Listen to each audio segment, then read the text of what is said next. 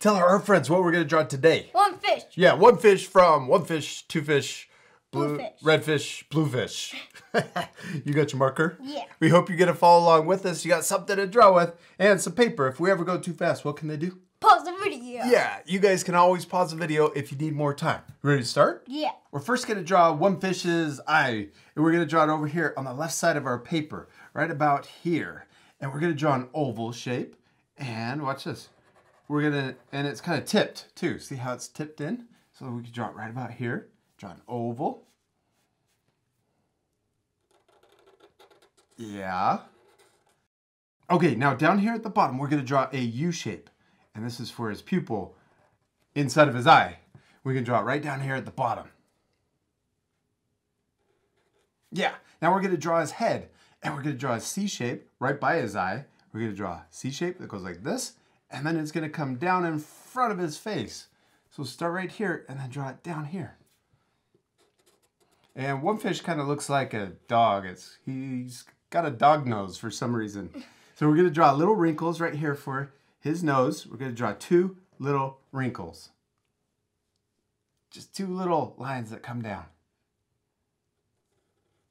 Good. Now we're going to draw his nose that comes up. So a little line, diagonal line that comes up.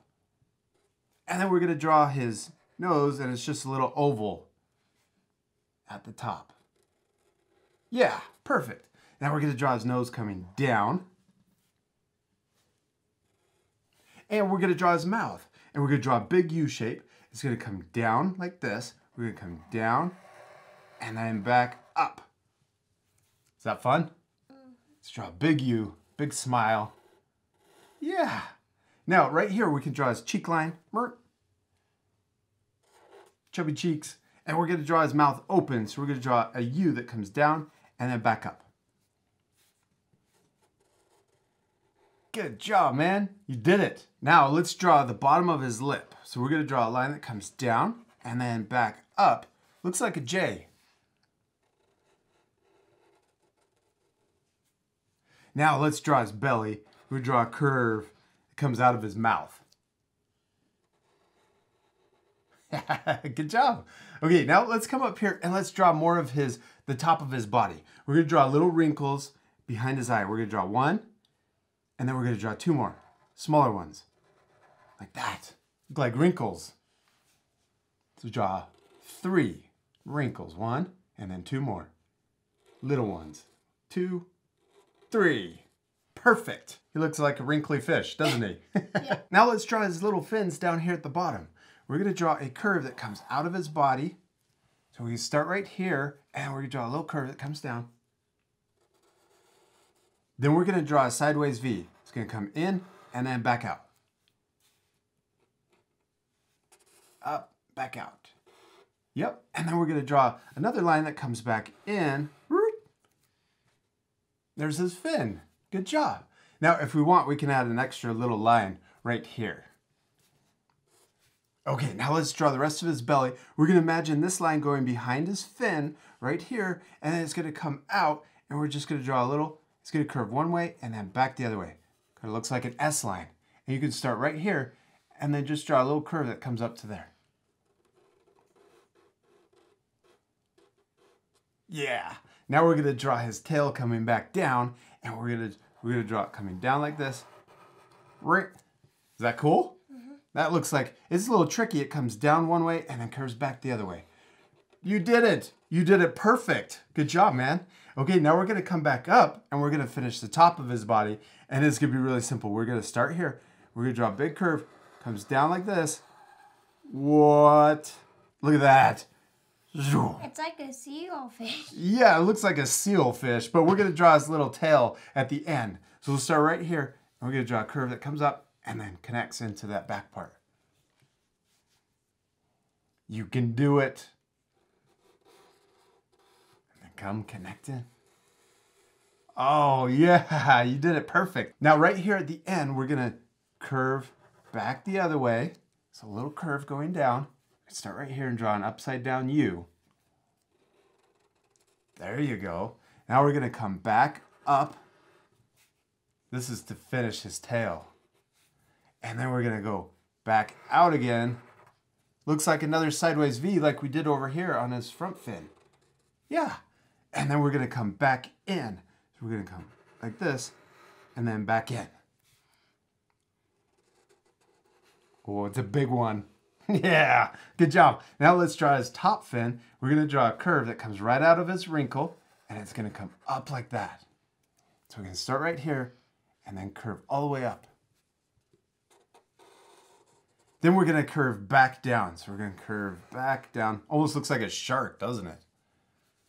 Start there, curve down to his body. Yeah. Now we're going to draw his other fin up here so he looks 3D. So we're going to draw another line that curves out right next to this fin. It looks the same, doesn't it? We'll start right here and draw another line that looks the same as his other fin. Then we're going to draw a small sideways V. Go up and back down. And then we'll curve into his body or into his fin. Yeah. Okay, now we're missing a few more details over here on his forehead. He's got an eyelash. So let's start right here next to his eye. We're going to draw an S line. Curves one way and then back the other way, and it comes out of his head. Does that look cool? So we'll start here and then we're going to curve all the way up. Yeah. Now, in front of it, we're going to draw one more eyelash. And it's kind of big. And then we're going to draw a smaller eyelash in front of that one. Behind the big eyelash, we're going to draw one more smaller eyelash right there. And then he also has whiskers up here. That's why he kind of looks like a dog. We're going to draw a little line right there and another little line there. Now let's add a few more dots up here for shading. I'm just going to add little dots right here next to those whiskers. Does that look cool? Mm-hmm. You can just add like 4 or 5 right here next to his whiskers on his nose. All right, now we've finished our fish, except I'm going to add some shading to mine, but you can leave it off to keep this lesson easier. Does that sound like fun? Yeah. Now I'm going to fast forward this part, but you guys at home can pause the video to match the same shading that I do.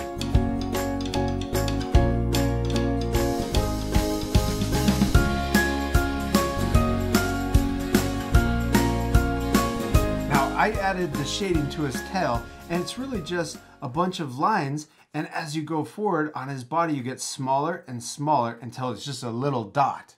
So you guys can pause the video right now to match that same shading if you want, or you can leave it off just like yours.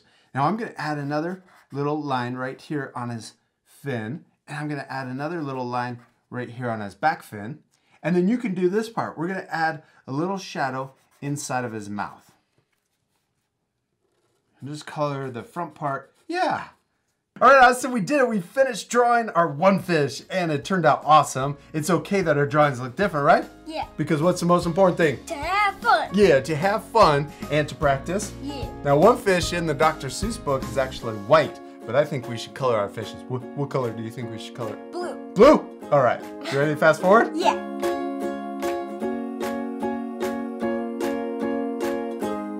All right, we did it. We finished drawing our blue fish, or one fish.